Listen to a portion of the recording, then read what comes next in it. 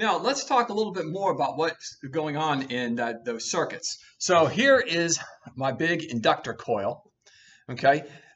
Big coil of wire, iron core, which I slid in and out. Ferrite core. Somebody was asking about ferrite cores. Okay, it's iron material, basically a bunch of iron type rods inside of the core. Okay, so this is a solenoid. It has inductance because it produces a magnetic field.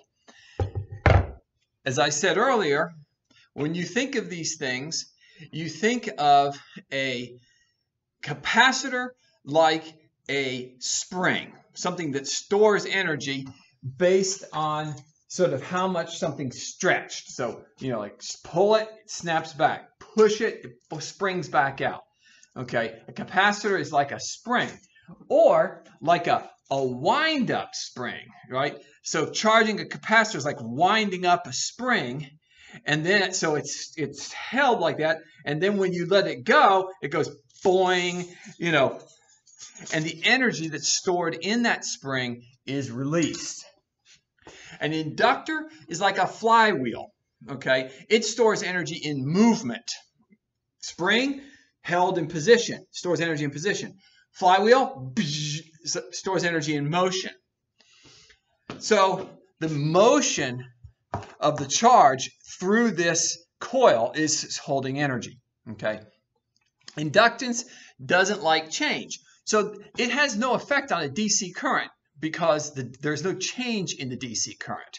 On the other hand, AC, that has effect. Why? Because AC involves change. In DC current's just going, this way, this way, this way, this way. Always the same, no change. AC, back and forth, back and forth, back and forth, back and forth. So there's a constant change going on in the AC, in an AC circuit. So an inductor reacts to AC circuit.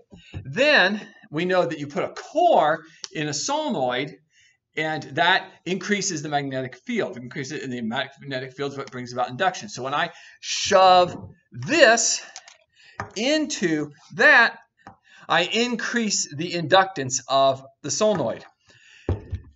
That has no effect on the DC circuit, but it has an effect on the AC circuit because I've increased the inductance. Inductance hates change. Inductance tries to block the changing of the AC circuit, and that is why when I shove the coil into the solenoid, when I shove the core into the solenoid, the bulb gets dimmer because the inductance is impeding the flow of electric current. It is resisting that change.